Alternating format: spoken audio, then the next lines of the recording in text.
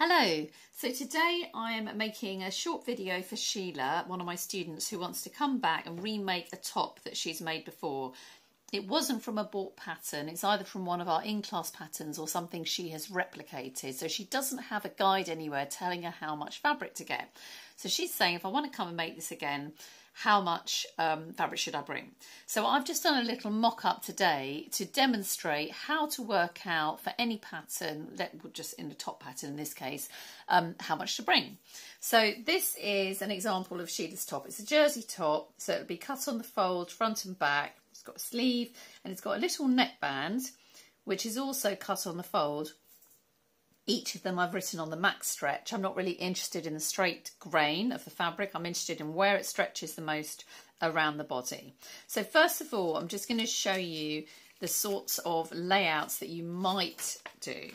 So I've just got this HelloFresh recipe card to represent fabric.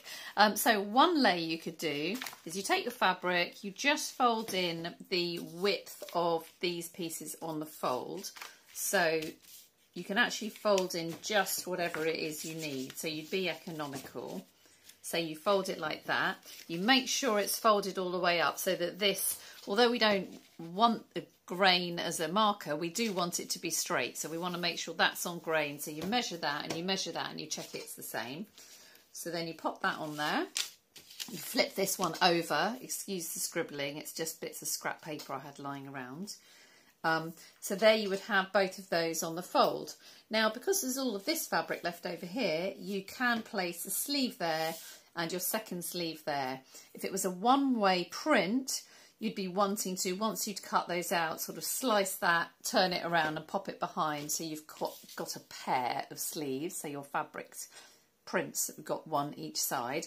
But if it's a print that isn't a one way, you can actually just, after you've cut these out, fold this fabric over and cut your sleeve. Now we've got our little neck piece as well. Now that, because it's cut on the fold there, is not going to fit here. Can you see? So we actually are going to need to place it on the fold with the others, and it does actually fit on that width, so that's fine. So in this case, the length of the fabric you're going to need is from the bottom of there to the top of the neck piece. Now always buy 5% or 10% extra, even better for fabric, because it can shrink. Some fabric will even shrink more than that, but 10% is okay. You also want to consider, are you going to be pattern matching? So suppose you have a repeat print here, you'd actually want the pattern to sort of come at the same point on each of those. So just by laying them on here, that might not work. So I would just buy an extra ½ metre if you're wanting to pattern match on the side seams as well. So I'm going to go more into how to work this out, but the other lay you can do, if your fabric was a little bit wider than this, you would actually fold it in from each side. So say we fold it in there, and then we can just place that one on the fold there, and then we fold that one in there. Now you can see I haven't got enough, but if it was wider I would, and then I could place that one on the fold there. You see it's not wide enough. So with wider fabric you can actually place both your tops along one level and fold in from each side. You get your two folds. You've obviously got your pairs as well, and then when you've done those, you've cut those out, you've got the whole of this top section. You'd fold that in half, or you just fold over what you need again, and you would cut your sleeve. So the tops were down here, sleeve goes there, and then your folded neck piece can go there.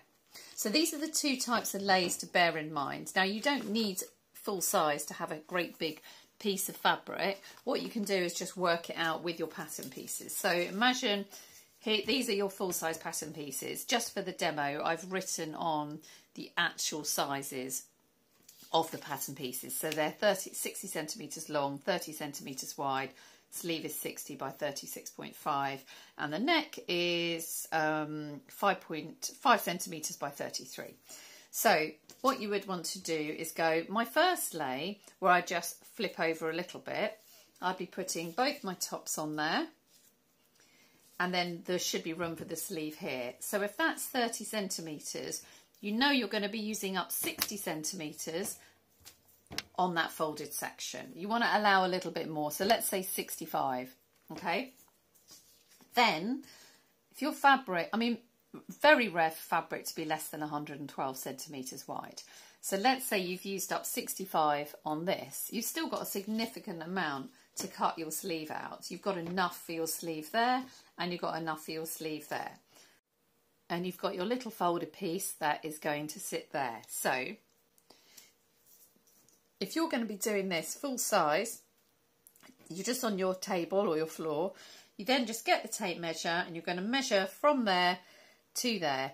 Now, in the case of these pattern pieces, this is going to be 120 plus about 5 centimetres. So it's 125. Then I'd want to allow an extra 10 centimetres or so for shrinkage when I wash the fabric before I cut out. But also, if I'm going to pattern match, I might be adding another ½ metre or so. So then you can work out the amount you're going to need.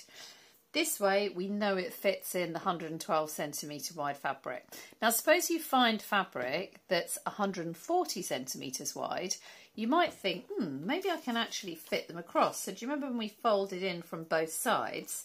Well, that would mean you've got two of those, so that's 30, 30, and another 30 and another 30. That's 120 centimetres. Now, your fabric's 140. Well, you're clearly not going to fit the sleeve in there. So the sleeve's going to have to go up there. 2 sleeves only going to be like 72 centimetres. So that's easily going to fit in. You may not fit this in addition along this level. So I would just add enough for that up there. So you've definitely got enough. In fact, if you think that's going to be 120, then you've got, say, allow 5 centimetres just so you can fit everything in. So that's 125 centimetres. As long as your fabric is 125 centimetres wide, then you'll be able to use this length, whatever this length is. Maybe you want to err on the side of caution, because it is possible that when you first iron your wash your fabric and iron it, it could shrink a little bit on the width as well as on the length. So say instead of 125, we say 130. So you go to be on the safe side.